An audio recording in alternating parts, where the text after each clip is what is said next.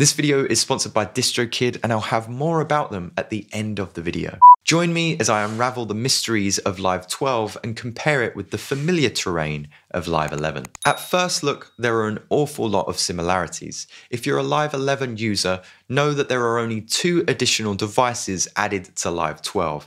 That's Raw, a multi-band saturation device, and Meld, a bitimbral synth similar to Wavetable. Your compressors, reverbs, delays, limiters, other effects and instruments are all unchanged. It's not like the update from Live 10 to Live 11 where there was a substantial change in appearance of devices and an introduction to a whole host of new effects. This time round, the changes are not as easily spotted. Let's dive into it. First off, the transport bar. Not much has changed, but we're now met with a scale function that allows you to set your project to a particular scale. We also have our sample rate up here.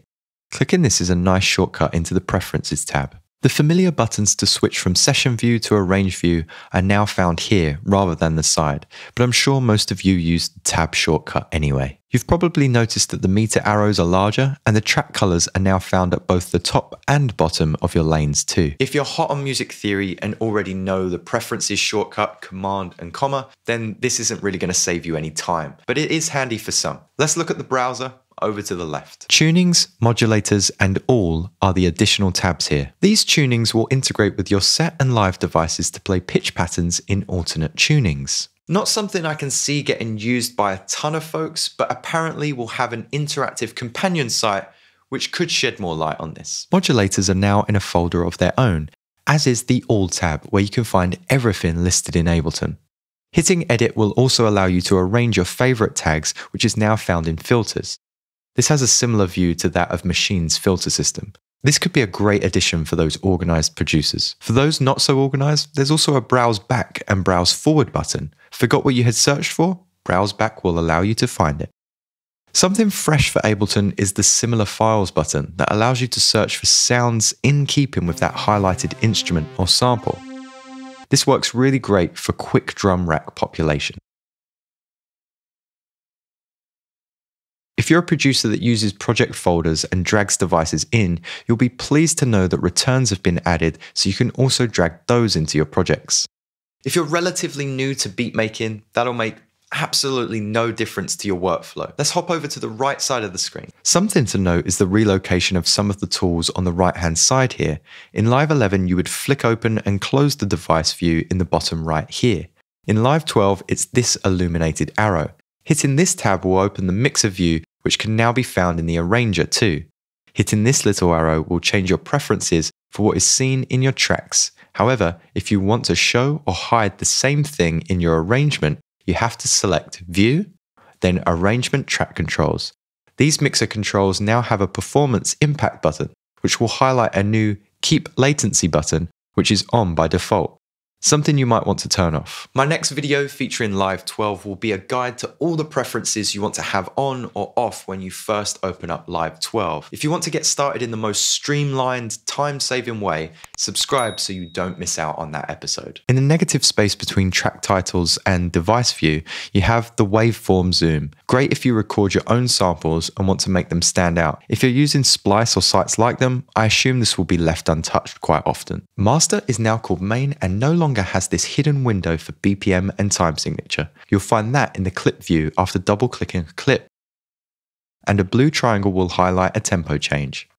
Simpler now has round robin sampling as well. It's similar to your follow options in Live 11 when launching clips, but great if you want a diverse selection of hat samples on the same pad. Shortcuts in Live 11. If you're using the QWERTY keyboard for MIDI, you're kind of stuck in this until you hit the M key.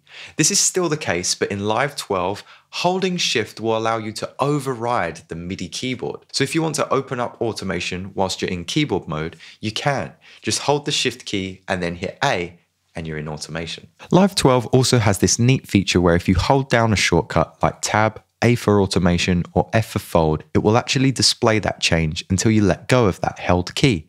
And then it goes right back to the previous window. Kind of handy. If you're a musician that mostly records your music in via a MIDI keyboard and physical instruments, then there may be some tools here that pique your interest, but I can't imagine it's really going to change your workflow significantly. Let's have a look. The tabs in audio are almost identical to that of Live 11, so if you're solely an arranger of clips or a one-shot producer, there's no real changes. When you're working in the piano roll, there's a couple of great new MIDI shortcuts. You can Command J notes just like you would with clips. Even better, want to extend the MIDI note, Command Option J. At the side of the piano roll, you'll find your different clip panels. Everything inside clip and launch will be familiar, plus the addition of the aforementioned scale function. Pitch and time replaces notes, where you'll also be able to add intervals, a new way for creating chords. This is of course in keeping with the chosen scale, but Humanize will be a welcome addition for everyone, I'm sure. There's a transform panel, which comes with a host of options to edit or import your notes. It's also where you'll find an arpeggiator, so you won't always have to add the MIDI device at the start of your chain. Ornament allows you to add grace notes and flams. And Recombine helps you rearrange notes in a sequence. I did this live on stream with a drum rhythm to create an alternate hat groove, just for one bar. It was nice. Strum is super cool and allows you to get away from using an extra ARP MIDI device. There's a few other note warping parameters here too. It's also where the Shift-Command-U shortcut will take you when you quantize your notes. Super confusing the first time when you don't see that new window appear. Under this, we have Generate. Seemingly the hardest of tabs to get my head around, it's like algorithmic note structures. Rhythm is the most helpful in my eyes, but only works on one line, but I can see it being great for hi-hats. Seed is bonkers. I haven't fully understood it yet, but I'm sure it's great for those modular producers out there. Shaper, another one I haven't quite wrapped my head around, especially drawing in notes like this. So do leave a comment below how it could be useful to your workflow. Stacks is probably the most beneficial, with you being able to actually string different chords together.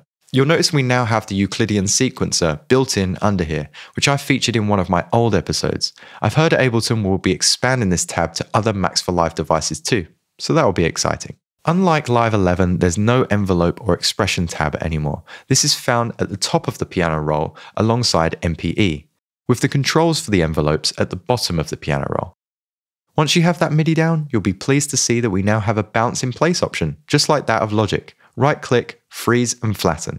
Not sure why there's not a shortcut for this, but it saves us one extra step at least. MPE functionality has now been extended to analog, operator and tension. So if you're a fan of these devices and often use something like the push or the Seaboard Rise, this might push you, no pun intended, in the direction of Live 12. So that's our Live 11, Live 12 side by side. I hope it helped you orientate yourself into the new door or settle to where your new purchase might be. Don't forget that this episode is sponsored by DistroKid, a distributor that made it so easy for me to get my music out into the world and I didn't have to compare it to others out there. It's got all of the tools you need and is constantly rolling out updates and add-ons, unlike Ableton, for no extra charge. You'll get 7% off your first year when you use the link in the description below. Just another reminder, I have a preferences video coming for Live 12 coming your way, so do hit that subscribe button. If you have any specific questions, write them down below. And once again, thank you so much for swinging by, and I'll see you next time.